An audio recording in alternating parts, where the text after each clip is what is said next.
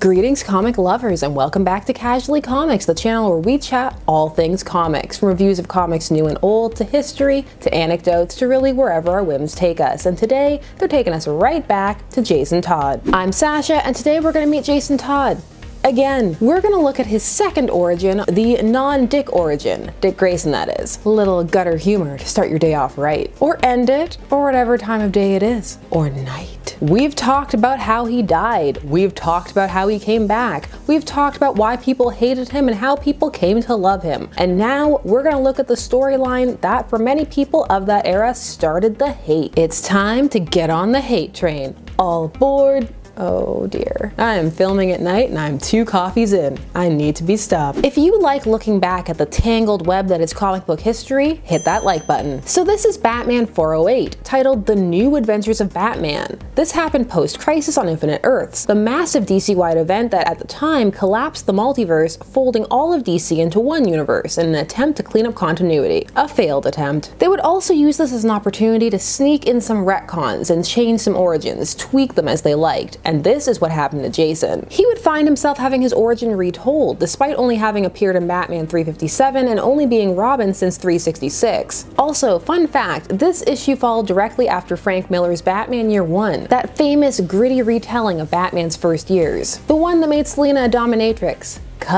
And people loved that one, so DC was thinking they loved the grit. Give them more grit. Give the people what they seem to want. This cover is now iconic. Batman coming upon a young Jason stealing the tires off of the Batmobile. I love this cover, what can I say? It's simple but significant. Our comic about meeting Jason Todd opens on Batman fighting the Joker with Dick Grayson, with the issue being called Did Robin Die Tonight? Just full punch to the face of darkness. A punch like that? That's why I don't fight crime.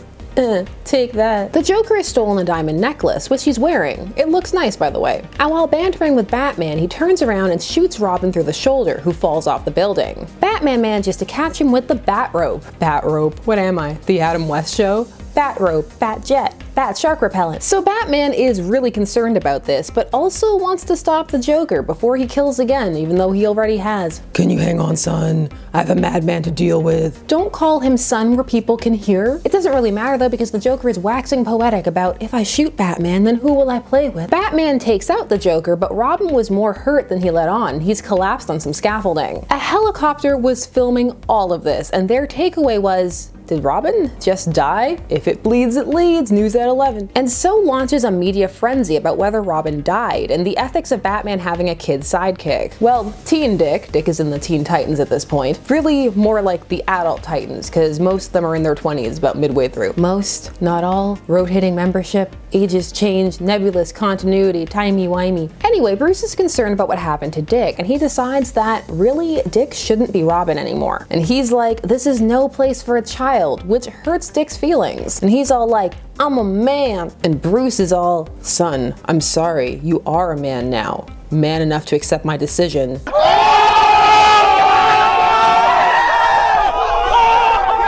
I felt it. He then basically tells him he can't be Robin anymore, and we get a cool panel foreshadowing Nightwing for non-Titans readers. The thing is, they don't leave it terribly here, at least not on Bruce's side. They're smiling, they're talking, they're kinda chummy, but this would be a wound that would stay for a while, not just with Dick, but with readers as well. Partially because of what's gonna happen in this issue and the one following it. So Batman keeps fighting crime without Robin, which further fuels the rumors that he's dead. Commissioner Gordon is even like, so is he dead? Do I have to call somebody? And Batman's like, no, not literally, but figuratively, yes. I work alone. I am the night. Oh, sorry. I work alone. I am the night. We then get some Bruce dating Vicky Vale stuff, which was a thing at the time, which I only bring up because she says some awful things to him. I think a man who was orphaned by gunfire only to inherit a fortune built on munitions has a right to feel a little guilty. Firstly, munitions. I'm not up on that part of Wayne Tech history. Maybe I'm missing something, or does she just think that she's on a date with Tony Stark? Also, telling a man whose parents were murdered in front of him as a child that he should feel guilty about it. I'm so offended on his behalf. And then she also disses Batman and is like, he's making the city worse with his violence, he's creating criminals. Why is he dating her? Anyway, none of this has to do with Jason, but it does amplify Bruce's guilt complex. And it gets him thinking about Crime Alley and wishing, despite all the charities he's on, that he could do more for the lower income areas of Gotham. And it sets him about admiring people who do. People like Ma Gunn, who set up a school in Crime Alley. Ma Gunn's School for Boys, 100% legit. How could anybody with a name like Ma Gunn be evil? Especially not in Gotham. Especially not working on Crime Alley. It's all on the up and up. That night he goes to Crime Alley and it's his parents' death anniversary. So hold on. Vicky said all of that stuff to him on the day that his parents died. I don't even have words. I'm gonna need a minute. Batman is depressed and wonders why he keeps coming back to Crime Alley every year. Does it really honor my parents' memory? After all, the next day, the next night, crime returns to the alley while I'm busy fighting larger evils. Again, he admires people who make a more permanent difference. So he goes to visit Ma Gunn to admire her school before patrolling, which leads to one of my favorite panels. Here it is. Hi, Batman. Nice night for a stroll. Gentlemen. It's so good. Oh look, Batman! None of this he's an urban legend. Does he really exist for the people of Crime Alley? They see him, he's just walking around. When he gets back to his car, he sees that the wheels have been stolen, and it's just so absurd that it actually makes him start laughing. Jason, who was jacking the tires, returns for the last one, only to be confronted by an amused Batman. So Jason whaps him with the tire iron. Try to catch me, you big boob! Is that how streetwise kids sound? Try to catch me, you big boob.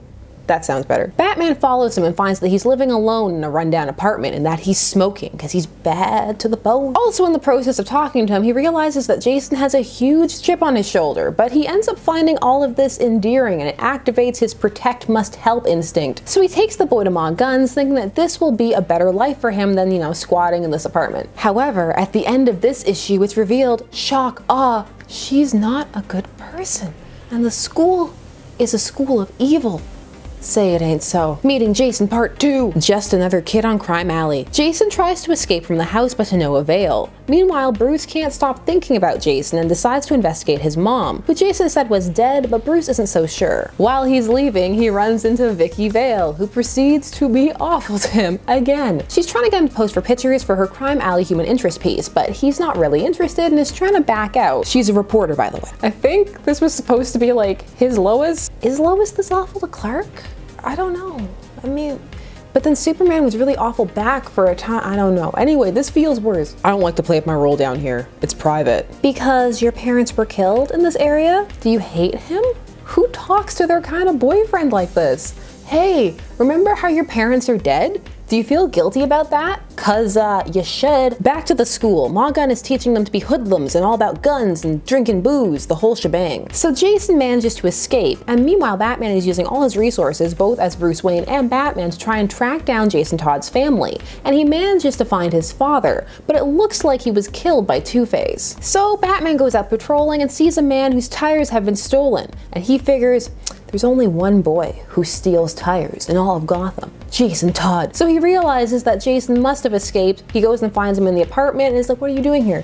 Why did you do this? Why would Jason do this? Jason tells him that he's not going back to the school and that the school is a front. It's training criminals and that they have a big heist plan that night. Despite appearing skeptical, Batman actually goes to check it out, and while he's there he ends up getting overwhelmed. But it turns out that Jason followed him and he helps him out. He helps him stop the entire thing. Batman is really impressed, and Jason is happy that he was listened to, because he was coming to try and stop the crime with or without Batman. So as the two are leaving, Bruce offers Jason a ride in his car. Don't get into cars with strangers. I mean, I guess unless it's Batman, but maybe not, because you're gonna end up a sidekick. You know, if you turn me over to the social worker as well, the chances of a kid my age finding a decent home, why did he get Southern? The chances of a kid my age finding a decent home are slim to none. Why can't I say finding? Finding. Finding. Slightly Southern Jason Todd. Don't bet on it, Robin. Robin? Robin? So, he's Robin now, after one team-up fight and meeting Batman twice. Okay, real talk. This story has some highs and some lows, but I really like this origin for Jason. It makes him different than Dick, and it sets up a different dynamic between him and Batman as a result. and it also lays the groundwork for him eventually going too far, naturally, even though initially that wasn't the plan. It plays up like he was an impulsive, poor choice for Robin, but a genuine one. But at the same time, in the context of the time this was released, oh boy can I understand why this made some people hate him. Firstly, by having Batman take him on as Robin, it completely undermines the rationale for why he got rid of / fired / told Dick he couldn't be Robin anymore. It's all, oh, it's too dangerous for my 18, 19, 20 young adult / pretty much out of teenagedom son, but it's okay for this much younger kid. I found this kid on the street and I gave him your name. It made it feel like Dick meant nothing or that he wasn't that significant, and also the taking of the Robin name, which was very special to Dick. It wasn't just a random name at this point and just applying it to Jason. Again, making it seem like Robin wasn't something special, it was something that anybody could be, which has now become kind of the thing, but at the time this was shocking. Also, the toot that Jason had rubbed some people the wrong way, and I get that. They were like, we don't need this bratty Robin, and they felt that a criminal shouldn't be Batman's partner, that it undermined his mission and what he stood for. Also, it just feels really abrupt. He's barely in 408 until the end, and then he's only in 409 a little bit more, and then bam, he's Robin. Even with all that said though, I do still feel like people were too hard on him. Although, different times, different perspectives. Although, looking back, he might not have been as unpopular as people thought. Again, it's kind of hard to gauge. I think that what I like the most about this are the little things, like how Jason makes Bruce laugh in Crime Alley on Maximum Brood Night. That's a big deal. I also like that he genuinely wants to help him. It brings out that softer human side, which is what a Robin is supposed to do. There is a balance, a counterbalance thing going on. And despite how different Jason is, he still performs that function. It's more like he makes Batman concerned about him, though. It also ends up adding to the tragedy later on, as Bruce slowly starts to realize that Jason isn't Dick and maybe he made a mistake, something that he starts to think even before the issues that lead up to his death. But yeah, I can acknowledge that the secret crime school is pretty weak as a plot point, and also Vicky's just awful in these. She's not that awful all the time. I don't know what was going on in this arc. So what do you think? Do you like this origin? Are you not sure? Do you feel like you're too far removed from it to have a proper opinion? Hashtag not my Jason? Tell me all your thoughts and feelings down below, and while you're down there, please do all of the YouTube things. Like, share, comment, subscribe, and hit that bell notification so that you never miss a vid. I'm Sasha, thanks so much for watching Casually Comics, and I'll see you again soon. Bye-bye.